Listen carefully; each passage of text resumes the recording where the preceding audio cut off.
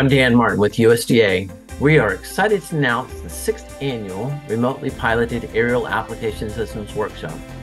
This year's 3-day workshop will be held in October on the beautiful campus at the University of California at Davis.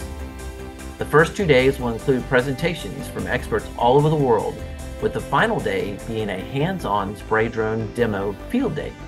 This workshop is for anyone in the spray drone industry, whether you're a manufacturer, regulator, researcher, or end user.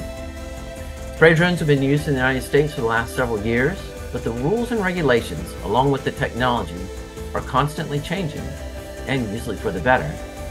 This workshop will bring attendees up to date with the latest advancements in spray drone technology and the research and regulations associated with that technology.